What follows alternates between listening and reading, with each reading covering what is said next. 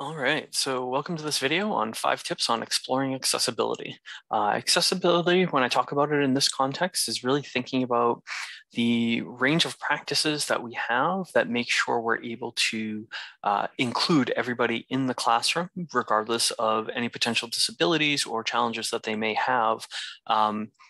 In accessing or engaging in the class content. And so you'll see some of these may reference things such as people with visual disabilities who might have trouble seeing, or people who have trouble hearing. So a lot of these are here, people with learning disabilities or different types of things that can impede their learning.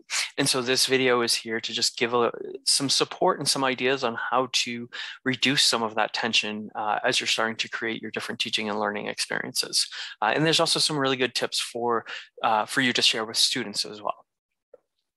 So the first I'm a big fan of, which is always playing the closed caption whenever you're using video. And I may have mentioned this before in other videos, but this I think is really important, not just for people who might have hearing challenges. It's also useful for people who English is a second language. And in fact, the largest user of closed caption are people whose hearing is totally fine, but find it useful given that there's lots of other noise going on and that can have some interference. Myself, I'm dyslexic, and in fact, my dyslexia manifests in hearing or having certain hearing challenges. And so I can hear perfectly fine. I can't always make it out. And so having closed captioning on is really, really important. Typically, you can find the closed captions if you're playing a video that is on some type of website or something like that. YouTube is obviously the most popular, but typically you'll see it somewhere in the play bar. So when you go to hit play, there's usually a few other options that are there, and you just want to look for that one and activate those. I do want to give you a heads up that you want to give preference to closed captioning that has actually been done as opposed to auto closed caption. Auto closed caption is okay. The tools on YouTube, for instance, they're okay. They may be accurate mostly with the words, but they're inaccurate because they don't have any punctuation. And punctuation in this case does matter, and it's really important to understand what is being said and where the stops are in all of that.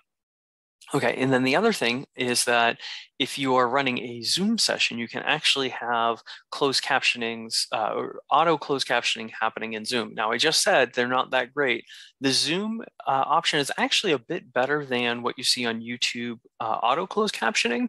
And it's really simple to activate. In fact, I include a link there. If you go to bit.ly / C, U, Z, as in Zoom, and T tip, and you can go to that link. And there's a short video there on how to turn on closed captioning so that if you're running a session, you and your students can access that. The other cool thing, if you're thinking about doing closed captioning, is that if you're in Google Slides and using Chrome, you can actually activate the closed captioning just by coming down to this little toolbar here. And you want to select the caption preferences, and you can turn them on. And it'll ask you to allow for your microphone. You want to say yes. And what you should see at the bottom of the screen is the actual words that I am speaking. So if you are going to present and you maybe are not in Zoom, or you're at a presentation in front of other people and you want to make sure that they can potentially see and hear what you are saying, this is a great option to have. I'm going to turn it off because this video will have closed captioning, and this is a bit redundant, especially, again, as you can see, they don't necessarily have punctuation. So let's turn that off. And the next tip is adjusting the display.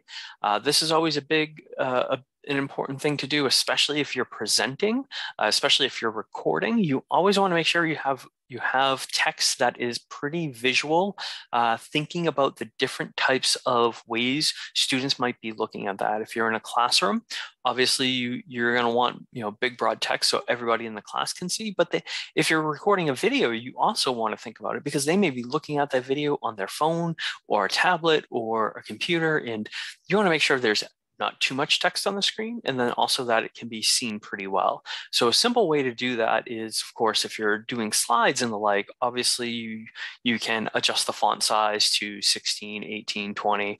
What I typically try to do is not to use anything under 20 if I'm doing slides, at least of the text that I want people to see. If you notice down the bottom, I have the image source. That's not as relevant information, so I typically keep that at a 10 or 12. But the information I want them to really pay attention to is going to be 20 or higher.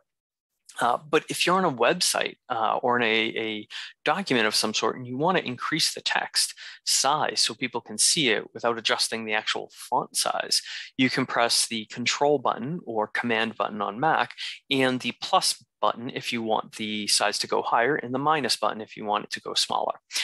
The other thing you want students, or I would encourage you to let students know, is that within the accessibility features in their phone, there is a lot of options around the sizing of text, the coloring of text, the contrast.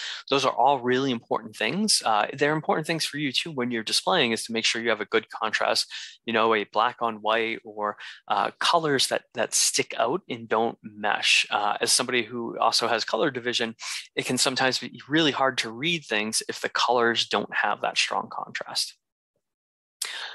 The other is, and this is one really letting your students know, really encouraging them to play around with, is adjusting the playing speed for video and audio. One thing I often recommend is particularly having them see what works better for them, playing it slower or playing it faster. Because sometimes when we talk about the challenge of being distracted, sometimes we're getting distracted because the information isn't coming at us at the right speed. So if we're watching a video and that video is going at a deliberate pace, just like I am now, for some people, that's going to give them, their minds may wander. And so what I often encourage is people who find that their minds may wander may want to play it a little bit faster, may want to listen a little bit faster, because then it's harder to wander because you have to keep your attention focused. So I would just say encourage students to play around with that, have them adjust it, see what works for them, and then also encourage them to recognize that it will change for different content. Content that I'm more familiar with, I will play faster. Content that I'm less familiar with, I might slow it down a little bit, or I might just re-listen to it once or twice. But really encourage them to find what is the right speed for them. Another really important thing is text to speech. Now, there's a variety of reasons why students could use this, both in terms of accessibility or what their time availability is, but really helping students know that basically nearly all devices have text-to-speech tools embedded in them. This is an accessibility feature. And so you can often go into your different devices and unlock these tools. But also things like browsers and document programs like Word or Adobe PDF, they also have text-to-speech programs within them. And so again, you want to encourage students to customize it for their personal use.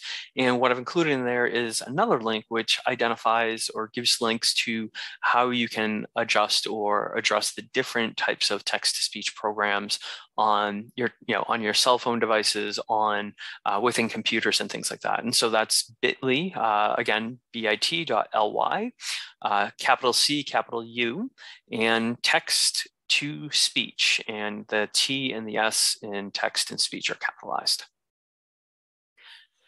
And then finally, the big tip that I recommend in thinking about even having students come up with this list, in terms of having them go out and play with these as an assignment, especially if you're a lab faculty, is really recognizing there's several other types of really great tools out there, some around timed concentration, such as time focus apps like the Pomodoro, Tree, and Tomato Timer.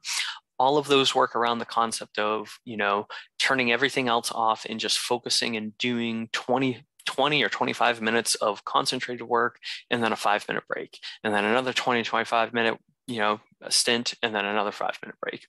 There's also ambient noise or sound-focused apps that can reduce distractions, such as Lo-Fi Cafe. There's a lot of YouTube music stations where it'll be like 3 or 4 hours of lo-fi or ambient sound. My partner actually really loves that. There's several stations that they have like really old music, but it's distant enough, like it's playing in a different room.